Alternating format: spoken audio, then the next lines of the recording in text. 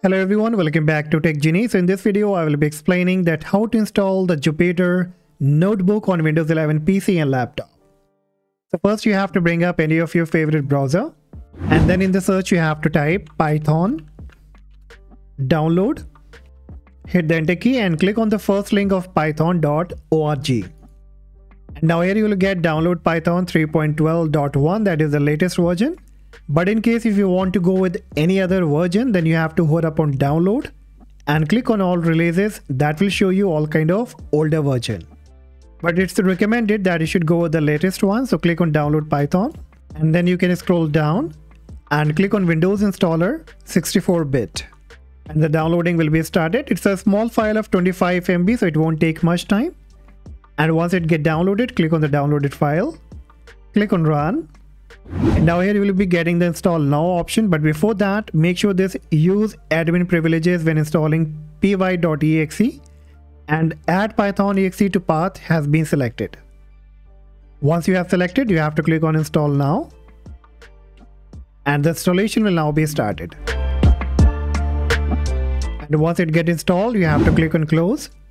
Now in order to verify, if I click on my Windows search and type cmd and click run as admin, now in the black window, if I type python -version and hit the enter key, so you can see it shows me Python 3.12.1 that indicate that the Python has been successfully installed. And now next what you have to do, you need to type pip space install space Jupyter, again hit the enter key and the installation will now be started.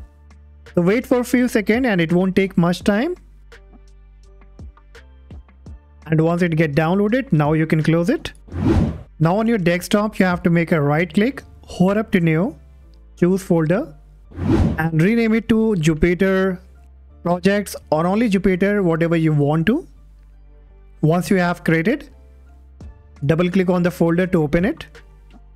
Now in this folder, click on the top address box and delete everything from the box and type cmd and hit the enter key. So the command prompt will be coming up with inside the Jupyter folder.